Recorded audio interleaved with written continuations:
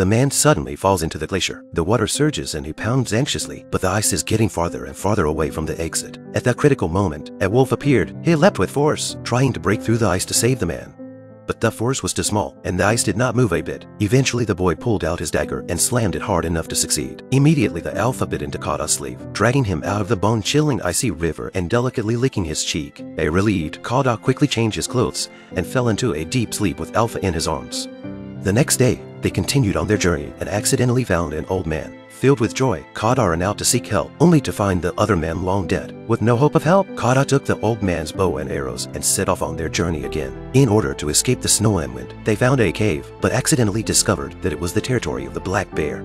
The bear leaps at Kata, but the alpha stops him in time, and the wolf and the bear wrestle with each other. Kata saw the opportunity and aimed his bow and arrow at the black bear, directly hitting the black bear. The crisis was over, and the alpha was out of energy and fainted.